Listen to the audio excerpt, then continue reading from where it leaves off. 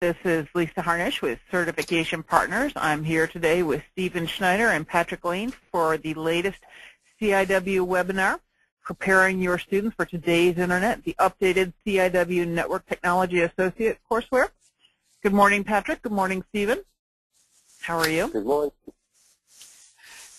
Good morning, Lisa. Doing well. Good morning, everybody. Welcome to our session. All right. One more time, just for everyone's benefit and for our recording, we are recording today's session, and we will post it on our webinar on our website shortly afterwards. Everyone who's attending today will receive a copy of our slides in PDF format later on. If you have questions, the GoToWebinar tool has a questions panel. You can post your questions in there. If it's something that I can answer, I'll take care of it. If it's not something I know the answer to, I'll hold the question for Patrick and Stephen to take care of later on. And I believe that takes care of all of our housekeeping chores for the day. Stephen, you want to take it away? All right, absolutely. Good morning, everybody, and welcome to the session today. As Lisa said, we're going to talk a little bit about network technology. Patrick, I don't know about you, but this is a hot topic whenever I go into the academic community and work with our customers and talk with our schools that are looking at some of our certification tracks, and they come across Network Technology Associate, and it just strikes a chord in some people and not so much in others. So let's see what we're going to do this morning. We're going to talk just a little bit about who you're actually hearing today. As Lisa mentioned, James is not here with us this week, out sailing somewhere, I think, or diving or something. But he said wherever he was, he would not get a good internet connection, so we'll miss him. We're going to talk about what CIW is, just real briefly, for those of you who are first-time attendees. Then we're going to talk about NTA, the Network Technology Associate certification, how we've updated it, what it actually covers, how it fits in with preparing students for today's workforce. And then we're going to talk a little bit about instructor materials, how it helps you in the classroom, availability, and open it up for questions. So, sound all right, Patrick?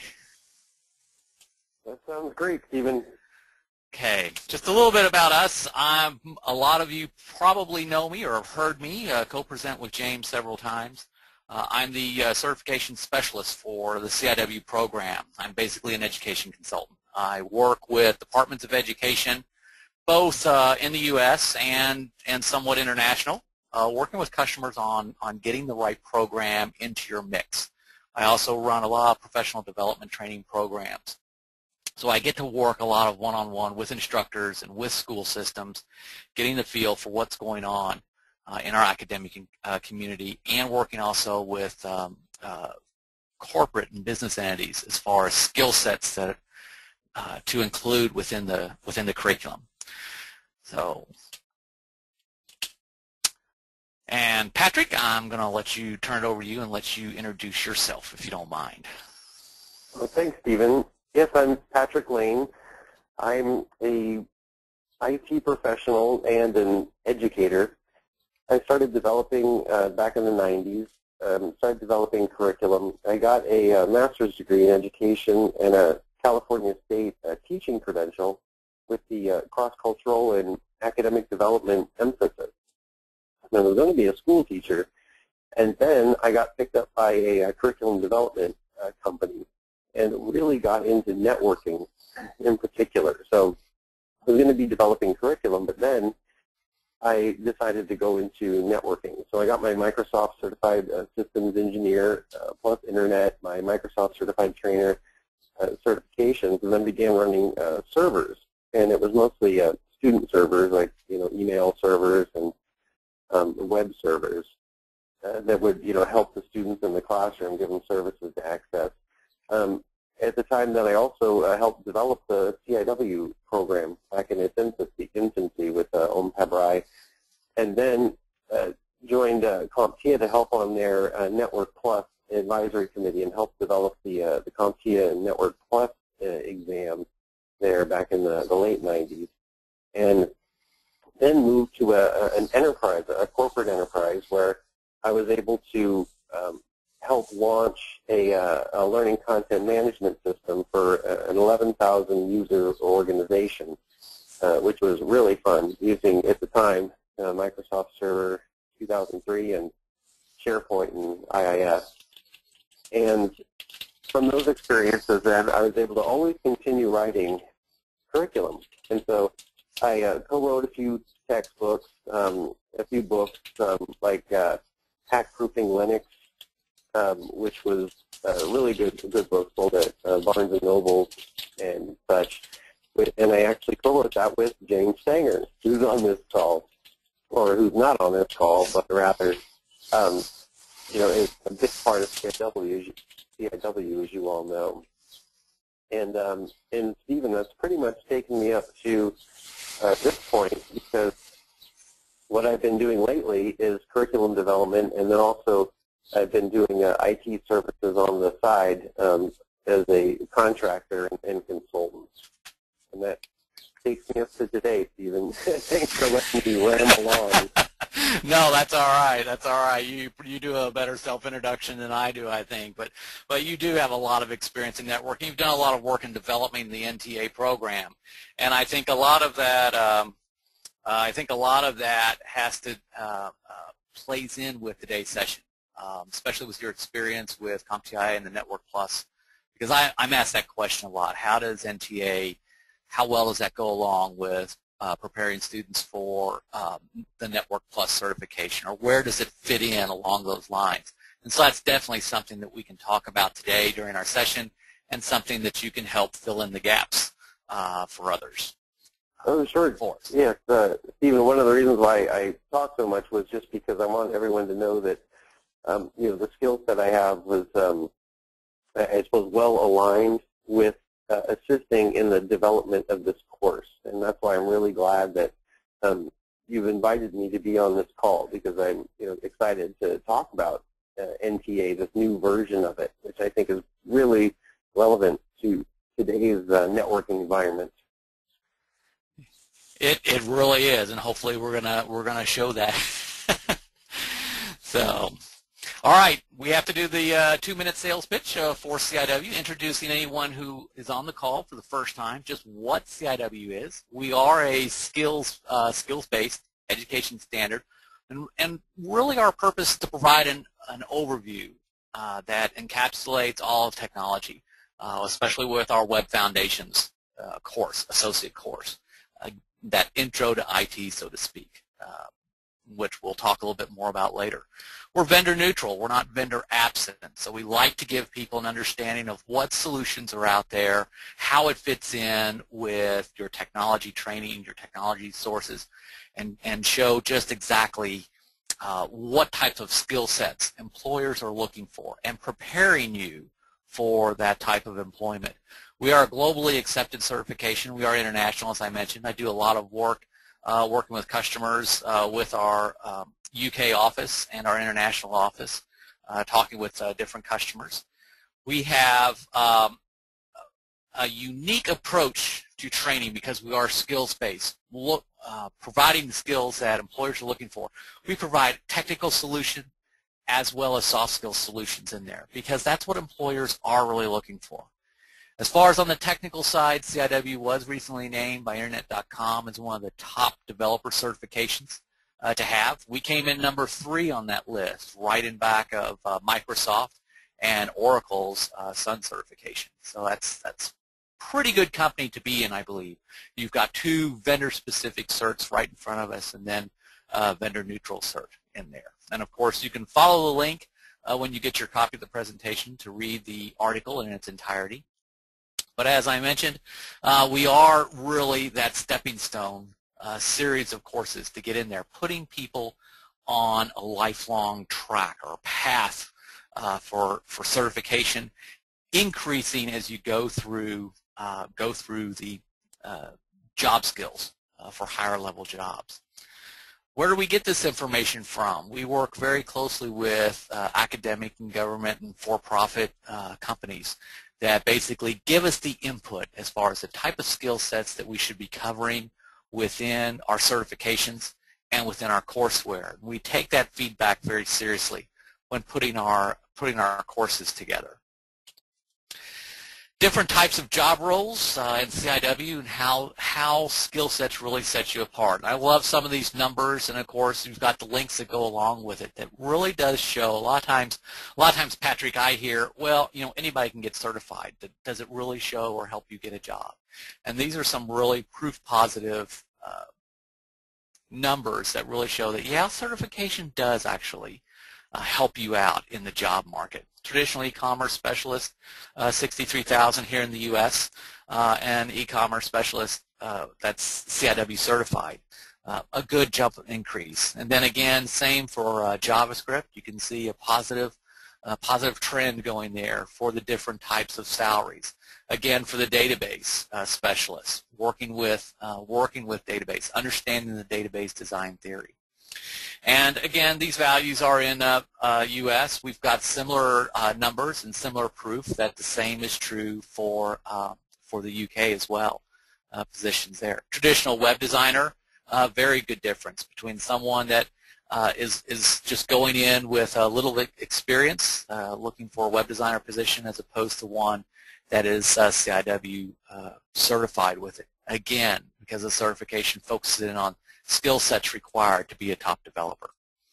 And then what people are saying about the CIW certification, we've got a lot of really good positive feedback from people that have used the product, used the certification, and have found it very useful for people that they're bringing on board. So, and again, all of these quotes and the articles that specifically mention them will be available.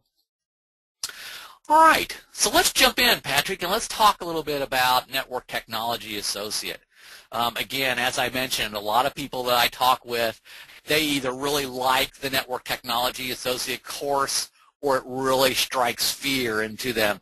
And a lot of it just has to deal with the terms network technology. But really, what network technology is, it's an introductory course, and that's one thing I keep telling people. You have to remember, it's introductory. We need to understand, especially in our wired community today, or wireless communities today, just how important network technology is. We're dealing with network technologies on a daily basis, interacting with our mobile devices, our computers, our refrigerators that are able to connect to the internet to keep an inventory of what we have in stock, our cars, that now have onboard computers built into them, how they're functioning, troubleshooting. It's going to become, what happens all of a sudden if I can't connect to anything? It helps to have a basic understanding of network technology. We need to ramp up on the knowledge for the internet. Technical workers, pre-Cisco, various web technology positions that are available. Non-technical workers, we create power workers with that foundation series. If we were talking about the web design specialist certification, I'd be saying, there's a lot of administrative position job roles out there that are now responsible for web design for small businesses. And the same thing's true for maintaining telephone system support. Who are the first people we're going to call if I sit down at the computer and can't connect to the internet? I'm going to probably call somebody in the office. And that very well may, in a small business, that very well may be an administrative assistant. Hey, why are we not connected? What's going on? And especially in our younger audiences, our kids are growing up today in a network-connected world. And so a good understanding of how we connect, what technology is used for communication, and how communication takes place. What information are we putting out onto the network? Is it secure?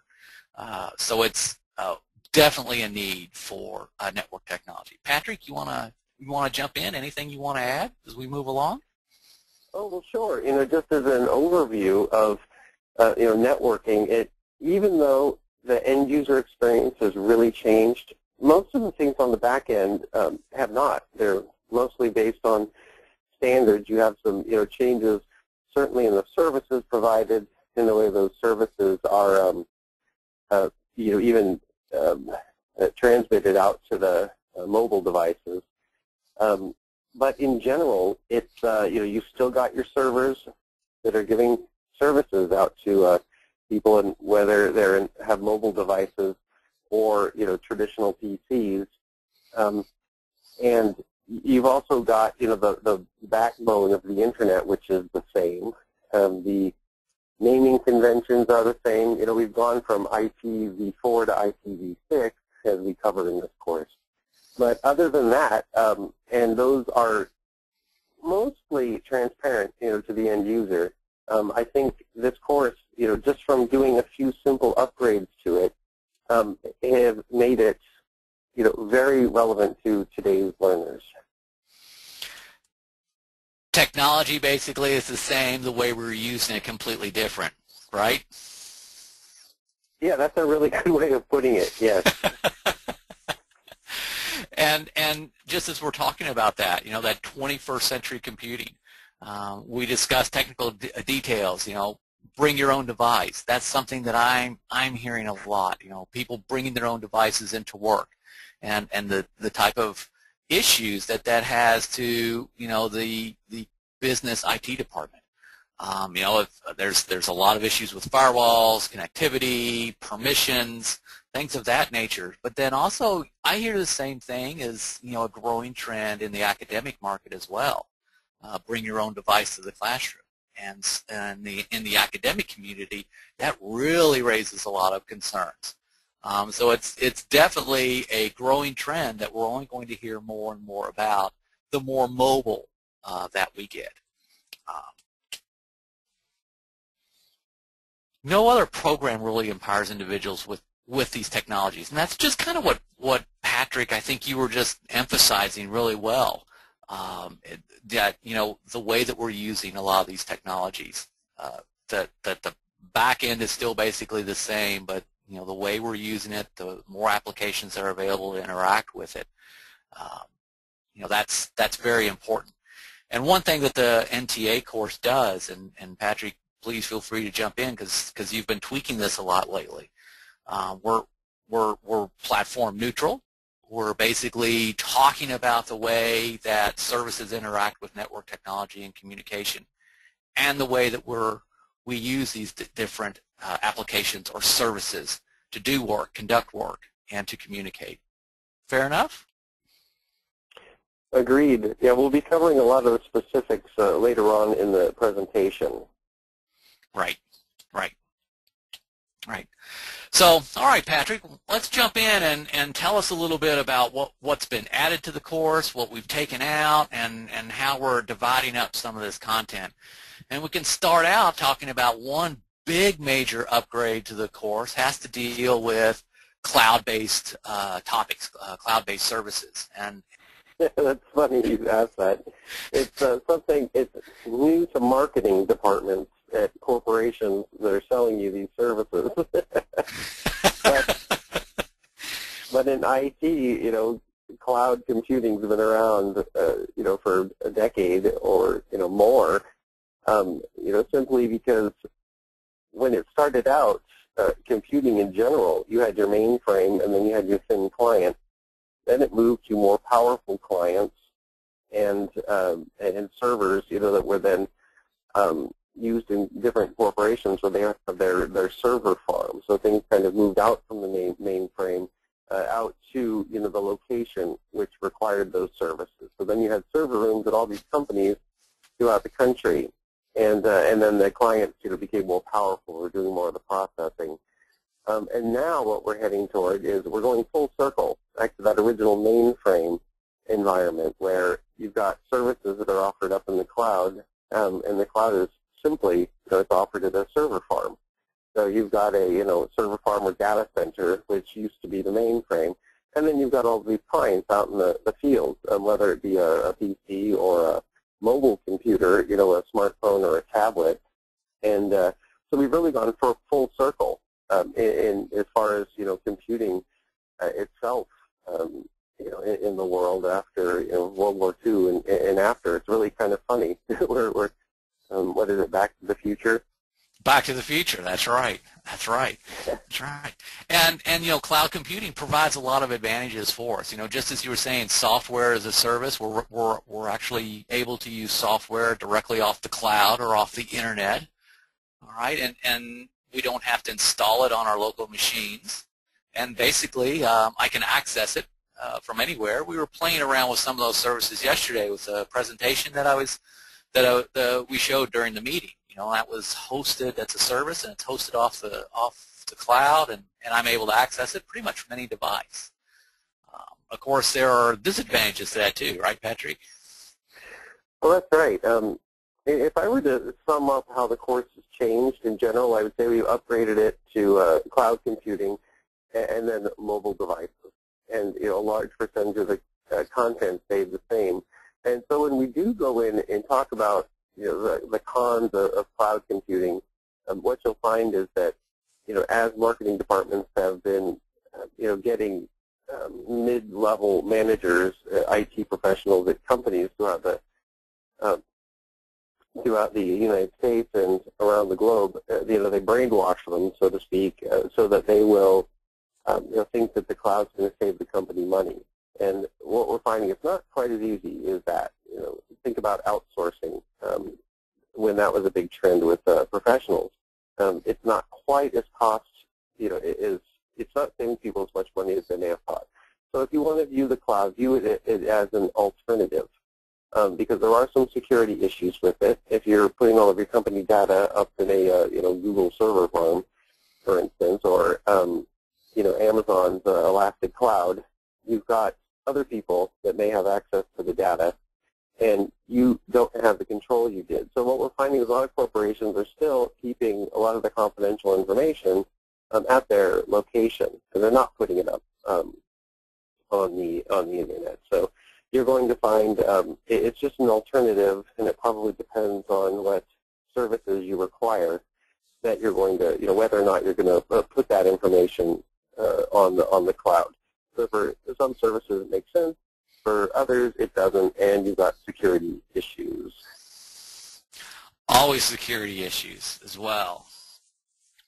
And a lot of this, Patrick, you've also built in a lot of hands-on as well, right? Where the students are actually going to get some experience playing around with things like virtualization, right? Well, that's right. We are going to teach them about using virtualization, because when you go into server farms and they have these racks of blade servers, what you're going to find is that each of these servers will have multiple operating systems on it. So one server on one rack will have, Windows Server 2008 on it, running services, and it will also have, Linux, whether it be Ubuntu or, Mint or any flavor of Linux.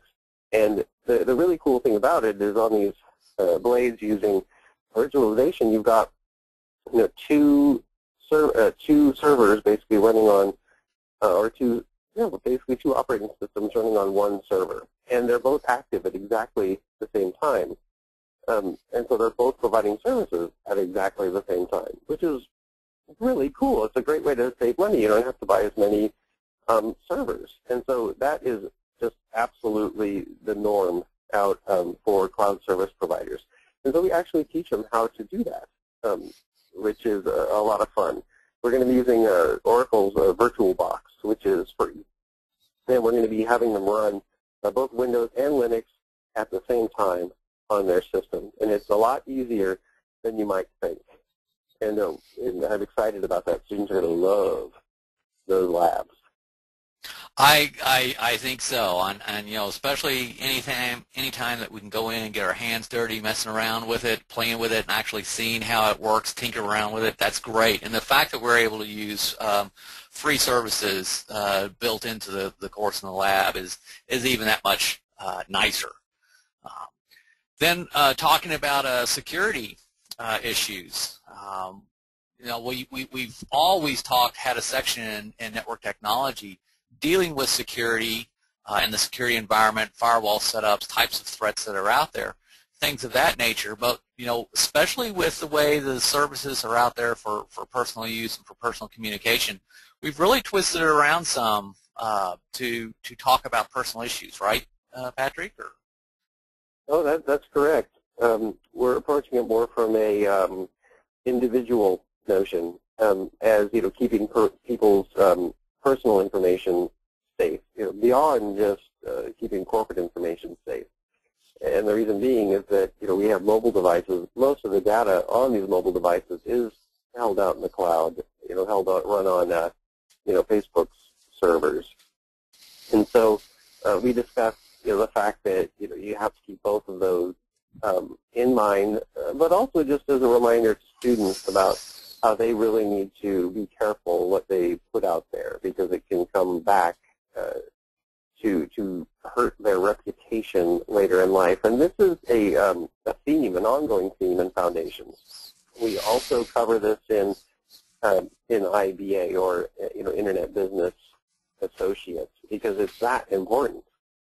It is. It is. Once you put something out online, it's there, and that's a big area students need to be aware of, to be cognizant of what it is that they're putting, their information they're putting online, and know when it's okay to put information online.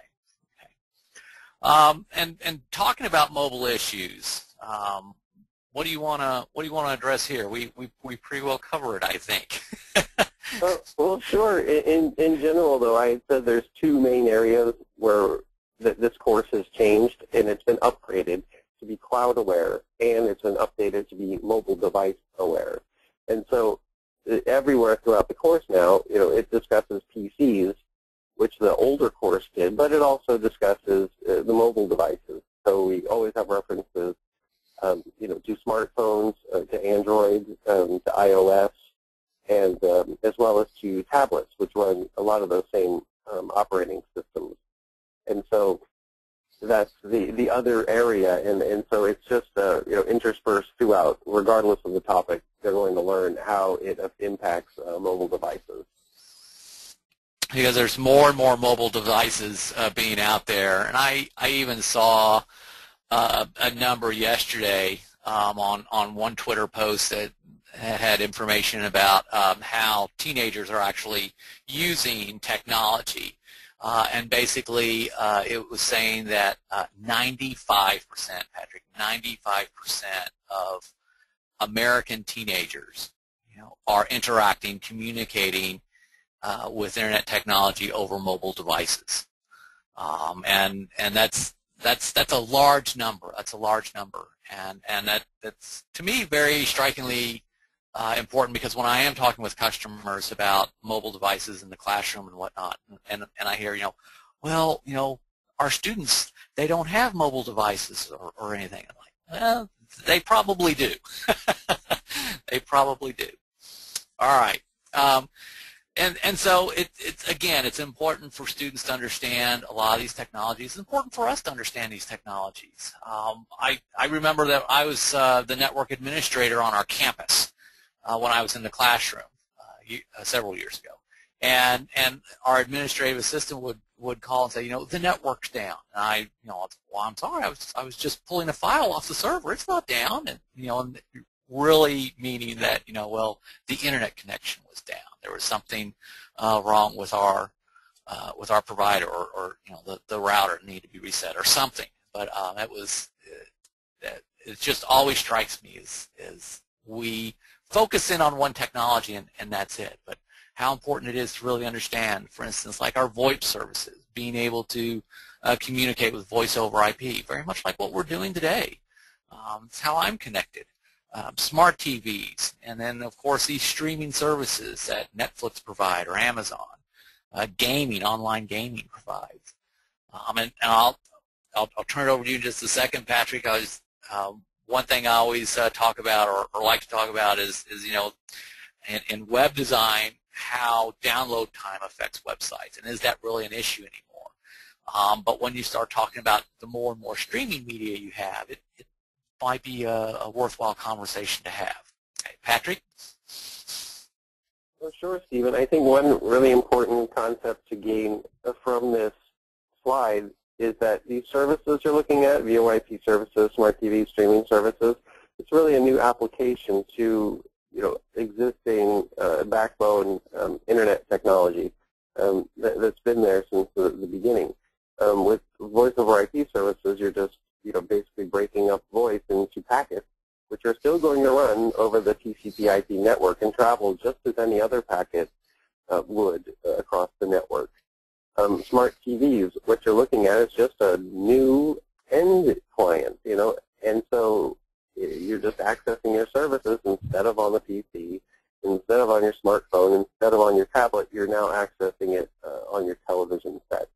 And then streaming services, we've been listening to streaming audio for many, many, many years. And so, what is happening now is just instead of audio, it's now streaming video. We've had media servers for decades.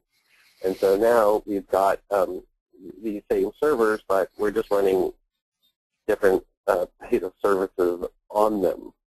And so I think that's what's important here for people to understand. Absolutely. And again, going back to the labs, getting hands-on. I love this particular aspect, and I know James is a really big proponent of it. This is actually James's game. I'll just go ahead and let everyone know that now. We loves a BZ flag, but getting students to learn how to connect with each other and how the basic understanding of network technology. What's a better way of doing it to being able to connect computers, connect up to the network, and play a game. Patrick? That's right. They don't play the game very much. That's true. It's true. What it is, it's an example of a in this case it's a mass multiplayer game, and but it basically is functions as a cloud service. So it's ideal to see how a client and the cloud interact. In this case, you don't actually have to go out and get this cloud service. In this particular instance, the instructor installs the service on their local system, and that's how you can do this.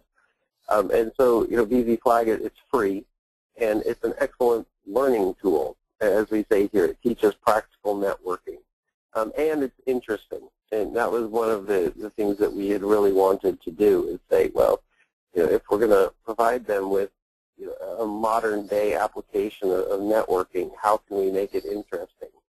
Are we going to do a content management system? So we're like, well, here's the file. It's transferring over the network, Right. or are we going to have something fun? It's like, wow, look at this. It's a real-time, in this case, you're operating, tanks and moving them and such, and so are the other people in the group. And it's just a free, wonderful application. It could have been horses, but no, it's tanks. Exactly. Well, and that was the point that I was going to make, that you already pretty much emphasized, Patrick. It's you take BZ Flag out of the operation, out of the picture. It would be the same type system for, as you mentioned, the content management services, or an accounting package, or a graphic design package, or presentation package, where you're allowing collaboration. It's showing basically how this technology works and how we're connecting with it. And if all of a sudden you come in someday and you don't have access to it, to be starting to look for some of the troubleshooting procedures. Connectivity, good segue into talking about connectivity and how we talk about what's the difference between connecting up our computer to the network device, or mobile to the device, and this difference between LTE, 3G, and 4G. Is there much of a difference? What do you think, Patrick? Well, yes, there is a big difference. We discussed the 4G technology, and in particular the wide. This is going to change everything. Is the 4G mobile hotspot devices, because you're no longer going to need to have a cable modem at home, a DSL modem. All you need is this 4G mobile hotspot device, and you have full internet connectivity, because it not only serves as your router, but then is transmitting wirelessly to your local phone service but you're also it's also a wireless router for all the devices in your house. And so we're going to find a huge change. And 4G has now allowed you to get transmissions on average, 2, 3, up to 8 megabits per second, which competes with cable and DSL. And so that's going to be that's a game changer. And so we're going to see big changes. And so we discussed that technology, discussed how it works. And it's basically a tethering service, which right now on 3G smartphones, you can set it up as a tethering device, which means you can basically make it the wireless router. And your other computers can hook up to your internet connection to your phone, and then your phone, instead of having to have a cable that goes to the cable network, it instead just broadcasts out the last mile out to your local phone service or wherever they have any of their relays. And so that is something that's really neat. And so that's where we bring up tethering devices. But with 3G, it was not worth it because it was too slow. You'd be better off with your cable or DSL. But now with the 4G, you actually get the same broadband connectivity, and that's the big difference there. Okay. And then subtractions. How about let's talk just a little bit about some of the material that's actually just been pulled out of the conversation, Patrick. Well, sure. One of the things we had to determine when updating this course, after talking to everyone in the advisory committee, is, well, here's what we need to add, but what do we need to subtract? Because now networking has been around, or the internet has been around to the public, with the advent of HTML, when everybody started getting involved, for about 20 years. So we have to look at that, evolution, and then we have to determine, well, what's important, what's historical, versus what was just a passing trend. And so that's one of the areas we really wrestled with. When you study American history, there's George Washington, there's Abraham Lincoln. You discuss those, but do you discuss the Flowbee? It's a wonderful hair-cutting device. And so that's what we're really up against when we look back at this. And so, do they need to know about IPX, SDX, and Novell NetWare? Do they need to know about NetBEUI? The media servers, older software development models that are no longer used, news groups, and they need to know about news servers and Telnet. So what we've done is we've really cut those down. And so, some of the major protocols that were used on the internet, we still discuss them, but there's no longer any application around them. There's no more Telnet labs.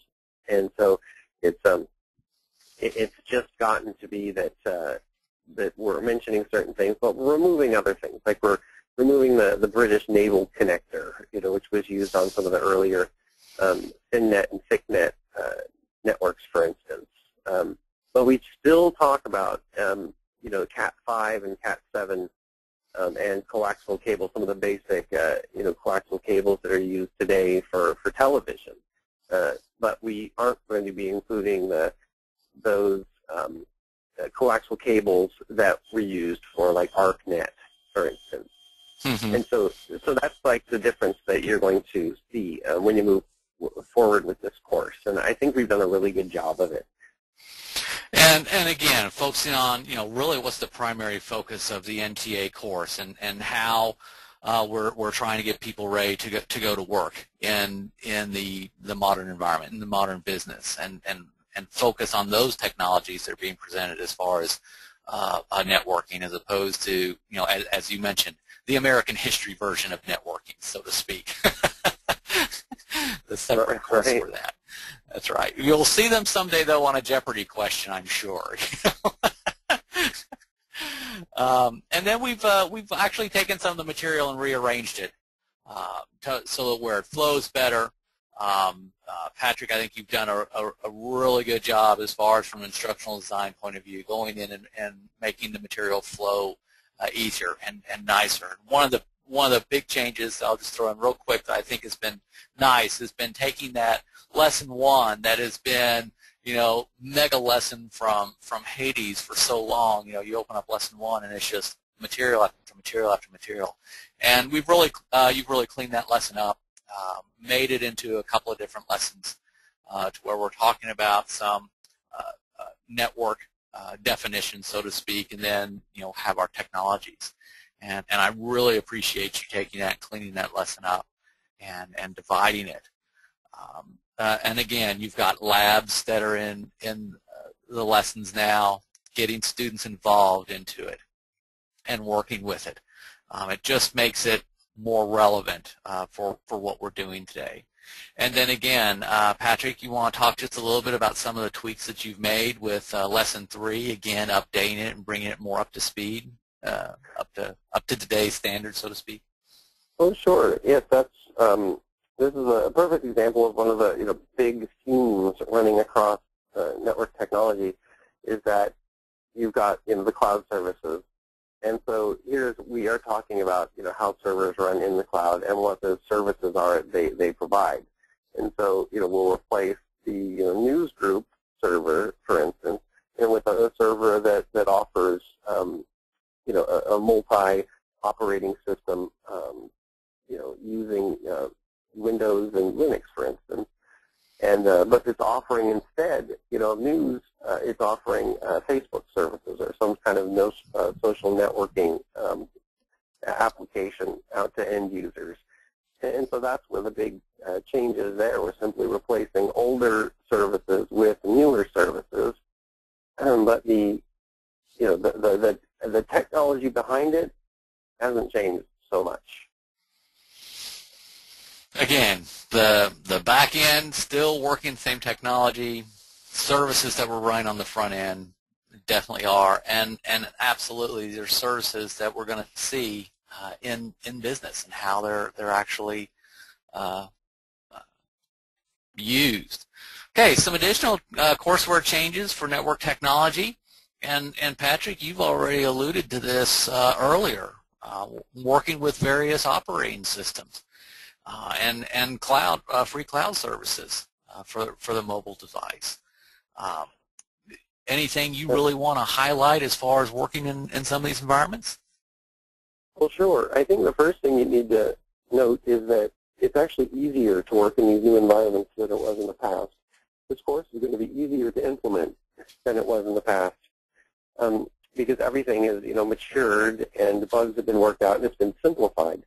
And so throughout the course, what you should be, the classroom operating system will still be Windows-based. It'll be Windows 7. Then they would also use the modern browsers, so they would want to use, in this case, IE9 if possible, the latest version of Chrome and Firefox, and well, you could even use Opera if you wanted to, because the course in the labs, even though we're using Windows 7 and Chrome or IE9, you could really run it on any operating system or any browser. And so it's very flexible, and that's simply because of technology, where you're finding the end user can be nearly any operating system, whether it's a desktop or a mobile operating system for the end user. And so also with Windows 8, when that comes out, the course will be easily upgraded to that. So you should be able to upgrade to Windows 8 with very little difference as far as your classroom experience goes. And I see there's other classrooms that are actually using Mac systems, and that is also okay for the most part. There's very few labs that are specific to the Windows operating system. And so I think that's one of that's my my main speech on this area, Stephen. Does that make sense? No, it does, and I do come across that, Patrick. Well, we run a Mac lab. Is this compliant with a Mac lab? Are there issues with it? And my response is very similar with what you had just commented. Yes, absolutely. There's very few limitations as far as specifically being towards Windows-specific commands. And we have a lot of commands that are in there that work very well within the Linux environment. And when you get right back down to it in the Mac lab, what really is running underneath the Mac shell, the Apple shell? It's pretty much Linux. Correct? That's correct. So, and as Patrick talked about, when getting the information, collecting the feedback from the advisory committee as far as what actually needs to be pulled out of the course. We definitely talk with them about what needs to be put in there. But Patrick, you made the comment yesterday. I think we were talking that working with the advisory committee on what needs to be pulled out of a course. It's an interesting conversation, and just an example of what some people are saying about the course, and that what NTA really brings to the technical training. Jim Bush, from Consonas, made the comment, very, very interesting stuff, probably things I should already know. And it is. It's getting down to the basic understanding of what networks and network technology is. And Patrick, I want to throw this back out to you at this time, because I made the comment at the beginning about, one of the common questions, the feedback that we get as far as where Network Technology Associate fits in line with that whole CompTIA Net Plus certification. And for a long time, I've always told people, this is really pre-Net Plus. This gets you the entry-level understanding of what networks are, how they communicate, how you're interacting with them, services that you're using. And once you have this down under your belt, then it's a logical step to move into something like A+, Net Plus, that it's at that level prep course. And I want to get your feedback on that as we move forward, Patrick. Oh, no, I absolutely agree with that. When we were developing Network Plus, it was meant to be, a course that a lot of introductory certifications, would be sent to. There was a huge argument even about A+. People take A+, then they go into networking. But those are, in some ways equal, I would say. But with CIW Foundations, going into Network Plus or even A+, to me makes a whole lot of sense. Because when you get into Network Plus, you're getting into specifics, major specifics that go into it, and talk about much more detail about IPv4 and IPv6. They also talk a lot more in depth about some of the older subnetting technologies used with IPv4, and you get down to the brass tacks as far as different interfaces that might be used. Some of the more technically specific areas, which we try to keep networking, a little bit more on an overview level instead of doing a deep dive. And so I would say that's the difference. And so if someone takes NTA and they are interested and they like it, then they should absolutely go to Network Plus, because that's when they would do, a little more of a deep dive. Although it's an entry-level cert, it would be, an excellent way to, pursue their interests in networking. Okay, cool, very good. Well, let's take a little bit about talk about CIW courseware and instructors. All of our lessons, and Patrick, you definitely jump in as far as as you've gone through and done a lot of the work on the courses. But really, our lessons are our courses are modular. They can be offered in any particular order. We're the lessons, especially in NTA, and how you integrate services like our tank game. They build on each other. We're starting out with an introductory level and then moving on with complexity. The hands-on labs that move through there. But of course, if there's a particular lesson that you doesn't think fit in, then it can easily be pulled out or rearranged and taught in a different order. IBA is one of those courses I think is definitely one that can be taught out of order. And really network technologies can be like that as well. Courseware features, of course, we're trying to go more along the lines of PDF-based courseware. We have a lot of resources that are available on CIW Online. Our course mastery, which, Patrick, you've heard me refer to before, is like the drill and kill on steroids, where we're actually asking the questions, but then also along with that, you're asked for your comfort level. And there's a lot of learning psychology in back of that says, when you're really thinking about a question and how sure you are or unsure you are of it, it really speeds up the learning process, especially when you put in the information about the support material for the questions that a person missed. Supplemental videos that goes along with each lesson. Exercises for the lessons, again, engaging exercises that allow students to go in and pretty much measure their comfort level. And of course, practice exams that are actually getting students ready for the actual certification. If you're already implementing the Network Technology Associate and would like information on seeing some more specific detailed information as far as the revision history, that of course can be provided to you. Contact us and we'll definitely send you the blueprint. You can see the topics that have changed, taken out, or added in more detail for you. And then also, as I mentioned before, we do instructor training, professional development programs, and that's something that is able to be offered either in a face-to-face environment or online in a blended approach. So if you would like some more information on professional development, getting up to speed or getting the NTA certification as you're looking at implementing CIW NTA or any of our CIW products within the classroom, we are here to help and support. And so contact info@CIWcertified.com and we can definitely talk about it. So when is all this good stuff going to be available? NTA, Network Technology Associate, will be available in August of this year, ready for the classroom, and the exam, the updated exam, will be ready in December. Network Technology Associate, as we kind of mentioned before, is really part of the Web Foundation's Associate certification. We also have updated courses, and you can go back and review recording of the webinars that talk about Development Associates.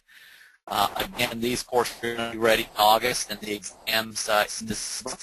And really, when you throw in Network Technology Associate, that's providing that holistic overview of the technology field, the career path, what I refer to a lot as the Intro to Information Technology type program. Other programs that we have out and available, web design specialists that are ready to go right now for preparing for careers in